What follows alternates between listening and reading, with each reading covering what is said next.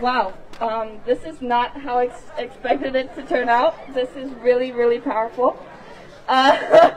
Okay, so welcome to the walkout of Highline High School. So first we have a speech or two to say about this, and then afterwards we have signs up there to let you sign and get your opinions on some things. The first recorded school shooting took place on July 26, 1764 in a schoolhouse in Pennsylvania where 9 to 10 children were shot and killed. There has been 119 school shootings since 2018, and so far in 2022 at least 653 children and teens in the U.S.